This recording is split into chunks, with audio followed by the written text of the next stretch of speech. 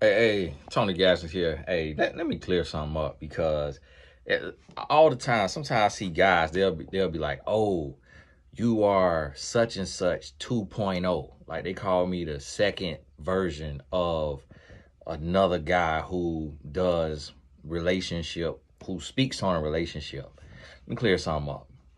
I was the first black male relationship coach to go viral online. What I mean by that is I wrote my first book in 2007 and I got kicked off my college football team at 21. I wrote my book at 22. The book was an idea from a friend. And 2 years later, Steve Harvey wrote a book, Act Like a Lady, Think Like a Man.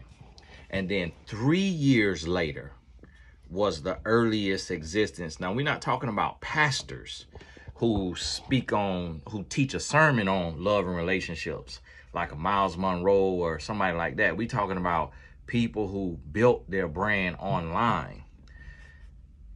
3 years after Steve Harvey book was when like the next big wave, 3 to 5 years after was when the next big wave of black men talking on relationships. So that's when social media really took over. And for my first 3 years of sharing what I learned as a young man dating, and I was sharing it for college age individuals, I didn't make a dime. There was no money to be made. Like my book, when I wrote my book, my first royalty check, which is a royalty check for like 3 months or something, was $300.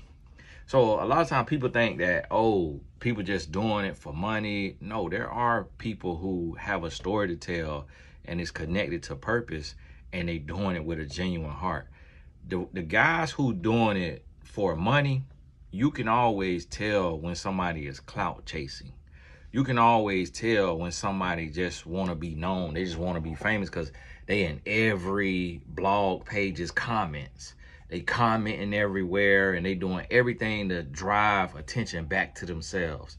And they only do videos with celebrity names and with a lot of celebrity topics. That's the only type of videos they'll really do. And you can always tell that.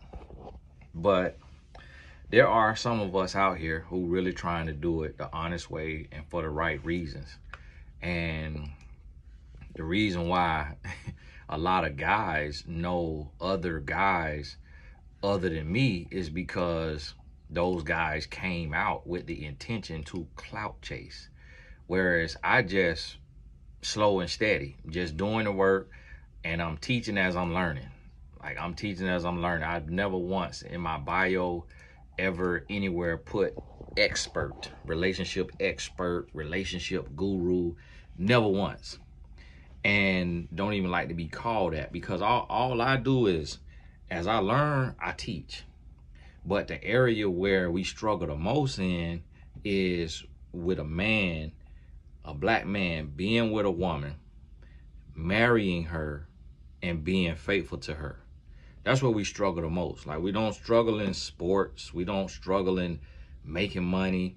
We don't struggle in these other areas. Even being a father, we got a lot of good fathers, but one of the hardest things that we don't see a whole lot of is a man being married and being faithful and, not playing games. And so that's what I try to share is as I made that change, and I became that man from when I was dating to when I got married. And I had to learn how to be married and be faithful and grow as a man. Made every mistake that every man make. It's just as I make the mistake, I then learn the lesson. And as I learn the lesson, then I teach it. And that's what a lot of people don't understand. Like, it's really just about the each one, teach one type of thing. It's really about just reaching out, trying to help. It ain't even about trying to be no guru and trying to be seen as something special. And to be honest with you, I talked to my homeboy today. I was like, man, let's start a boxing podcast. Like, I don't like talking about love and relationships because I'm in a relationship.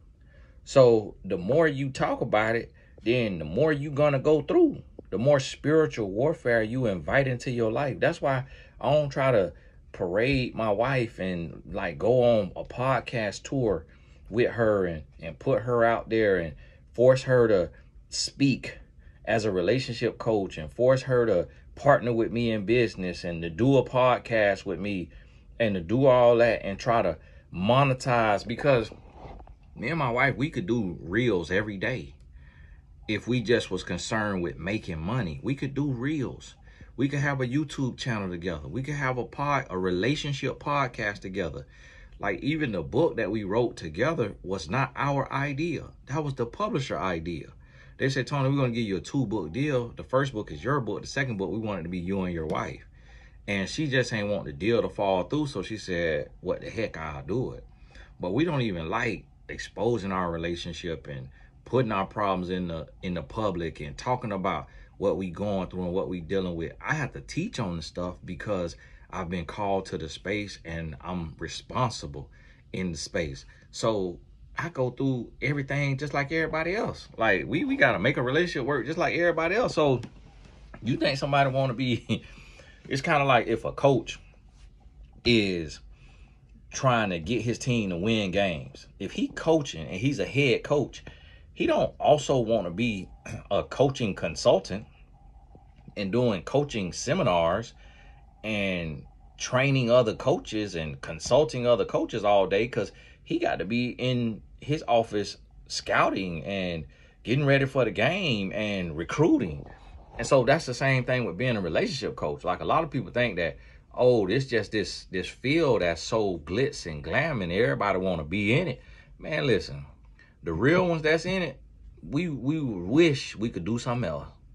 The real ones that's in it, we wish that our voice wasn't needed in the space. We wish that our people had it figured out and we didn't have to be an example or to be a role model or to chime in.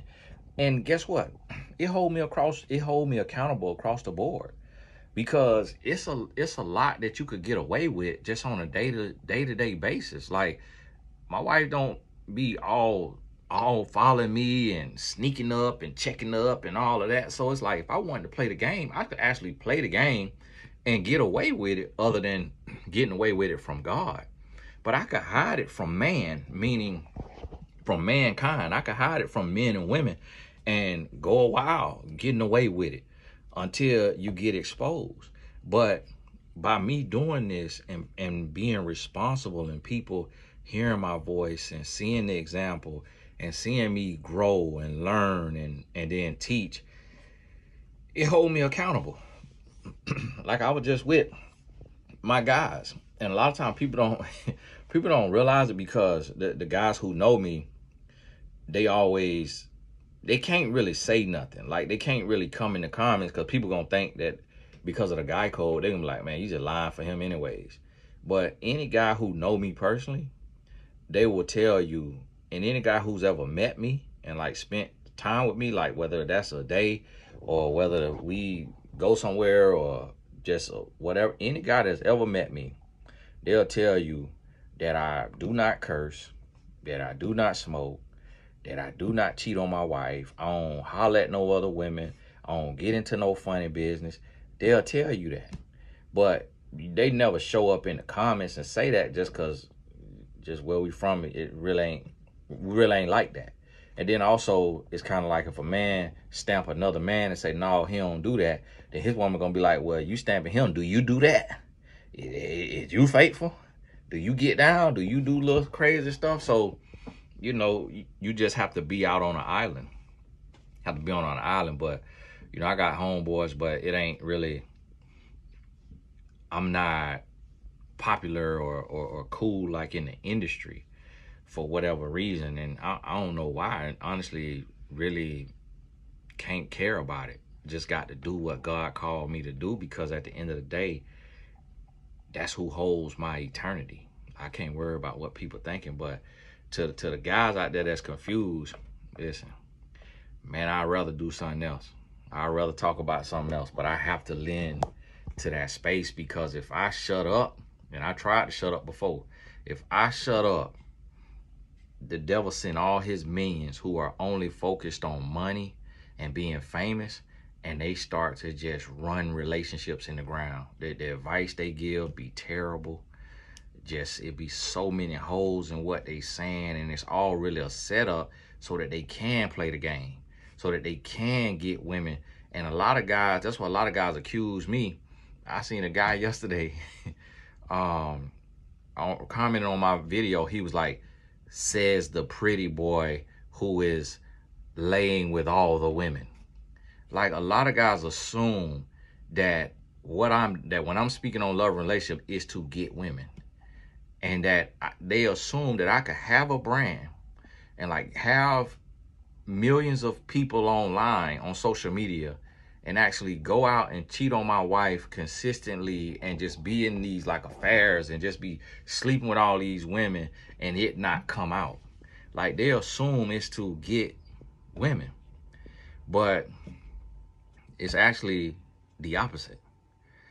It's to keep women away. Like, I talk how I talk and I walk heavy to keep women away, because I done been that guy. I done live that life. Like, that ain't something I want to live at this stage of my life. Like, I was young and dumb. That ain't something. I'm raising 2 sons. Like, what I look like trying to be an example to my sons, but also cheating on their mama. It's the dumbest thing in the world. But what's even more sad about it is that as black men, we have so few examples of real men, of honest men of integrity, that when black men see a real man,